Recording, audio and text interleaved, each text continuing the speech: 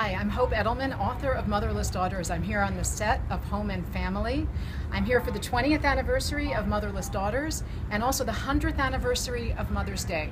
Mother's Day can be really hard for women who don't have mothers who are still living or who don't have good relationships with their mothers, but it can still be a day when you honor the relationship you did have with your mother, or the one that you wish you could have, or the one that you have with your children.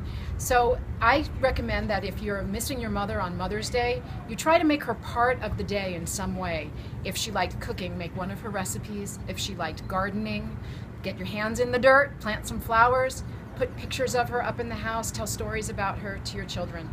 For more information, you can go to my website, hopeedelman.com.